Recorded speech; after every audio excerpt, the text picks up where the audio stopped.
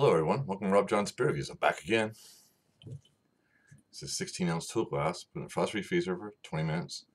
Today we're doing a 16-ounce can, also put that 16-ounce can also in a frost-free freezer, also for 20 minutes. This is, by the way, this is beer review number 333. Number 334 is still in the fridge. I'll do that when I have a chance, alright? Gonna get back to what I was doing here, get my best shot. Alright, today we're doing Original Pattern Brewing from Oakland, California. Whole lot of HAZE IPA, right? 6.9 ABV alcohol by volume, 50 IBUs international beer units. Canned on date 7/30/19. Hops are Mosaic, Amarillo, and Citra. Now, oh, by the way, yeah, so I did that already. Now let's flip this baby open and see what we got, right? Before we do that, I want to show you the can. Isn't that cool? Shaped like a cute little heart there. Isn't that cool?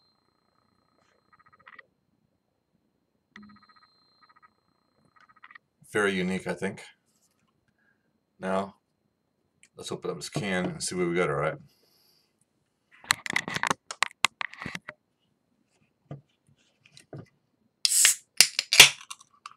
Open up the curtain here. It's a little dark in here, right? It's a little better there. Let's pour this right into the glass. I think it's pretty hazy here. Might be another nice juice bomb. I'm starting to love these juice bombs here. It almost looks like grapefruit juice in here, but it's not. You know, of course it's an IPA. But it's very tempting though. It looks like grapefruit juice, but don't quote me on it, alright? Alright, won't be able to get it all into the glass here, but put the rest of it in the glass when I have more room, alright? About a finger ahead here. It's unfiltered, means you cannot see through it there. Let's show the bubbles.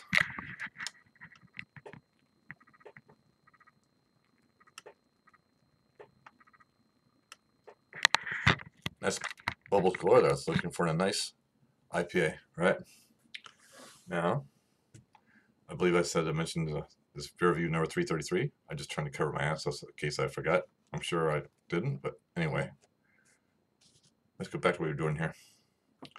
Now let's do the, before I do the first taste of the day here, let's do the aroma here first, shall we? I believe it smells some orange and a little bit of tangerine. Now, let's do the tasting notes here, shall we?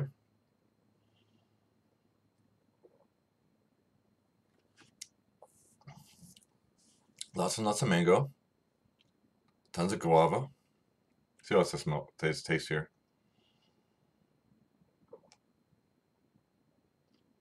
Tons and tons of peaches, and maybe a slight hint of little berries in there. Different variety of berries, no particular kind of berries, just overall berries. All right. See how that tastes here. I believe it tastes a slight hint of cracker malt. People's been asking me out there. I'm not really sure what it is, but you people can let me know what cracker malt is there, and yeah, appreciate it there. Let me know. All right. Now, do the first tasting here. Cheers, everyone, and enjoy. And salute.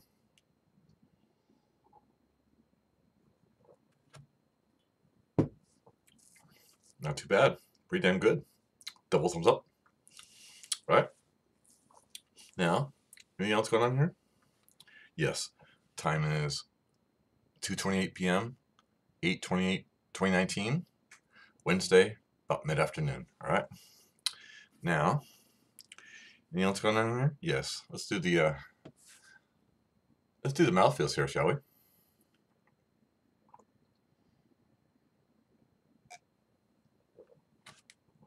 Medium body.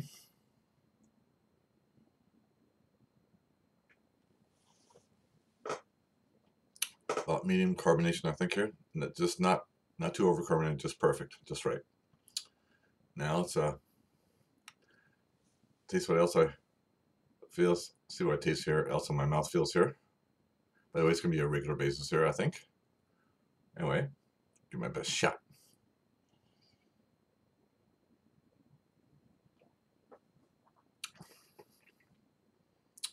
little bit of resinous in there, a little resiny. Not too much, just enough. And let's see how it tastes here. Or I should just feel here.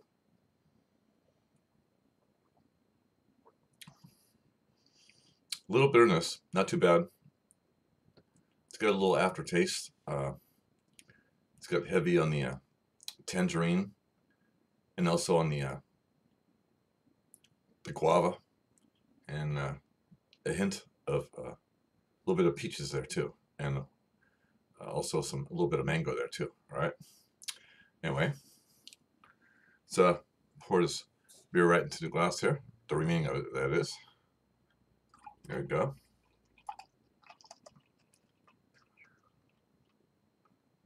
Nice and hazy here. There we go. Get last drops. It's hard to get last drops over a can, over a bottle. I should say, yes, right. That's right. Over a can, over a bottle. All right. There we go. Perfect pour. So about a half a finger head remaining here. I should say a finger head here. Correct myself there. Show bubbles again here. Nice bubbles galore there.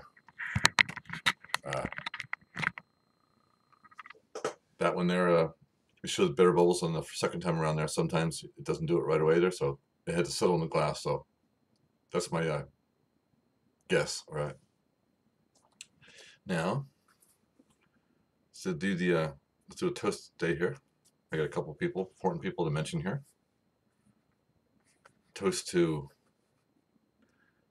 Max Silverstein and his wife Marge, co-founder and owners of Original Pattern Brewing out in Oakland, California. Cheers, Max and Marge. Enjoy, and salute, and sip it.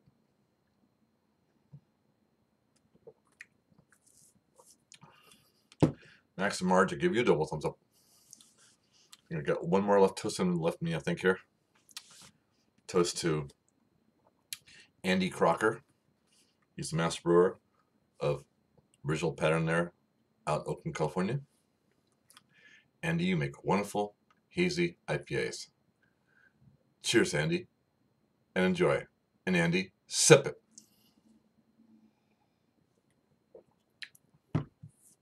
Andy, I give you a double thumbs up. All right.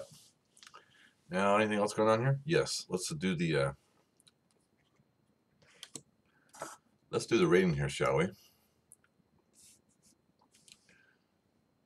What I say goes. All right. First, I got to taste it. All right.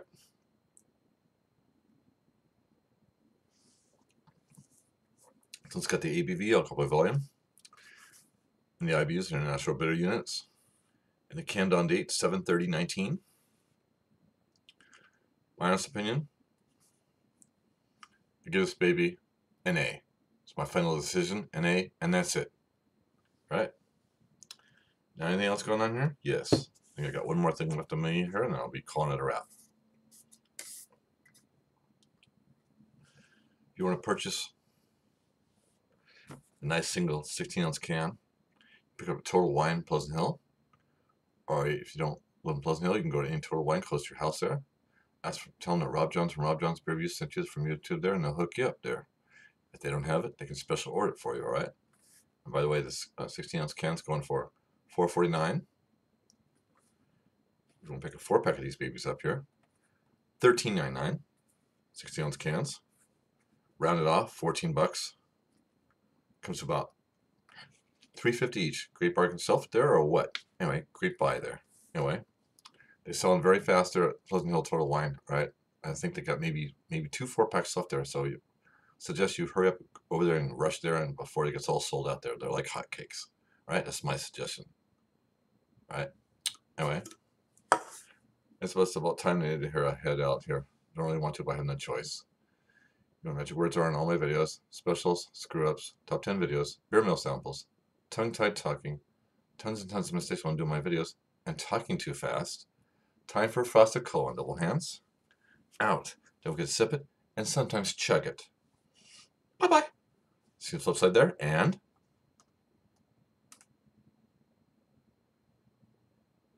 that's it.